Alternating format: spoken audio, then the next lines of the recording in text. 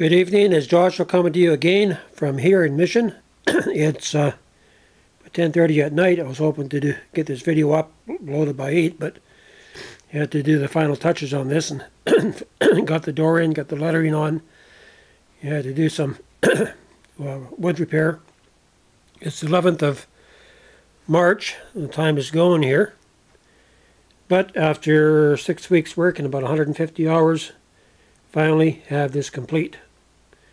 So what I'm going to do is take the camera off the stand, just do a walk around on this Yurt. This is the H13 32-foot diameter model, using the large diameter of platform.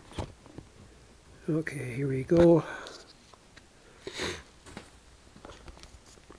I'll give you a little bit of walkthrough, then show you the inside. Notice the lettering on it. It's in Hebrew script. If any one of you guys know how to read Hebrew, it stands for the ingathering of Israel, or the ingathering of the remnant. Yeah, put some lettering on the roof there too. Just going to give you a little walk around here. Yeah, about, I think over 150 hours to complete this. A lot of work.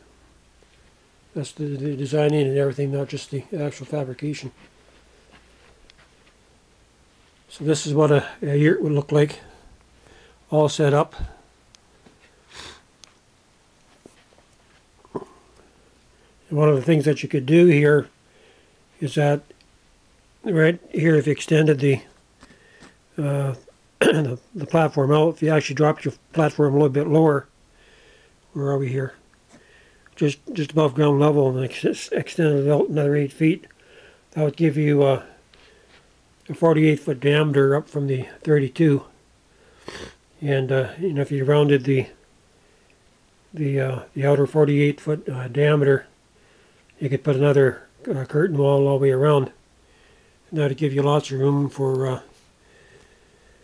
crafting rooms, for growing food and different things that you're going to need. This World Super Depression is coming up, and it's a signal for people to prepare now, because the whole world is going to go into a time of Great Depression. And we're looking being in the middle of it probably in a couple of years or so, 2012, 2013. So it's wise to prepare while we still have the time. I can give you a little peek through inside here. Open these doors. See if the camera's going to fit inside. If I get the camera in, I can just do a pan view. That's what the inside looks like. Looking up at the ceiling there. A few rafters there popped up. I'll give you a view of the floor. You can see the bedrooms to the left there. That'd be like a double bedroom where you could sleep 4. You could have partitions in there. Well, the partitions would be between the green and the orange, and the green and the yellow. So that way you know where the walls are going to be. And that's the other side. It's a mirror image. And the back side would be the yellow. There would be your washrooms. And in front would be your entrance, and your kitchen and your dining, or you could turn one of the green areas into the kitchen dining area. So there's a little bit of leeway here. I do like the way that it's all come together. This is my first attempt at making a yurt model.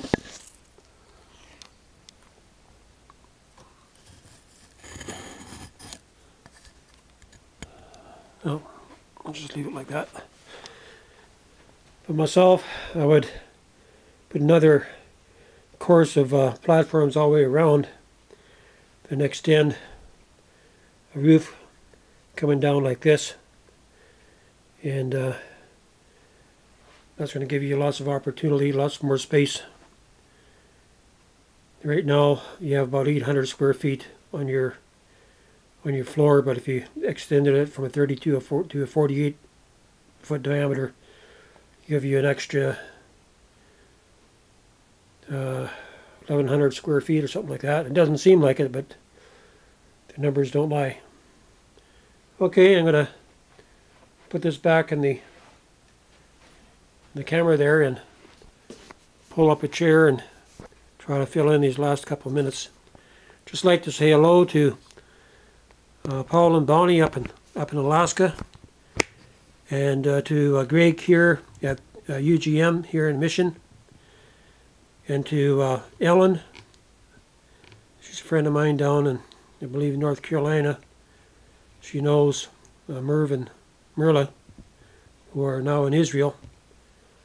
And shalom to you down there. They're 10 hours ahead. And also to Jenny down in California. Okay, just going to back this up some. And go about there, I guess. Should come into view. I've been listening to Nathan Neal, or Leo, on Watchman's Cry, and it's, I would advise you people out there to take a listen. I just listened to his recent broadcast on audio tape 147, talking about what's coming on the land and that. You know, he's talking about this New Age movement and how they're, at some point in time, that they're going to get rid of the Christians, because they're not going to fit into the New World Order. So they're going to have to be eliminated. And this time of cleansing is coming. There's going to be another massacre of believers, but we know who in the end wins. God's getting us ready to enter into the millennium, into the 1,000-year rule, and the earth is going to be filled with this glory, and the wicked are going to be ashes under the feet of the righteous. And I'd just like to say that we do need to prepare. It's wise to prepare, and we can all prepare in our own way. Whether we can all prepare, at least spiritually, have our hearts right before God, and learn to walk in righteousness and holiness. And there is preparation that's going to be needed in the natural. And I'd just like to mention about the POP catalog that I'm making up. I got this in a dream a few weeks ago, and it stands for people-oriented projects. And so I'm putting the relocation platform together with the Joe Pipe technology, with the places of refuge designs for anybody that's interested. You can email me here in Mission at Joshua_Light03, and I'll put you on the mailing list. Okay, that's it. This is a wrap after 6 weeks. Everything worked out. It just took longer than what I figured, but that's all right. It's to help people. That's the main thing. Shalom.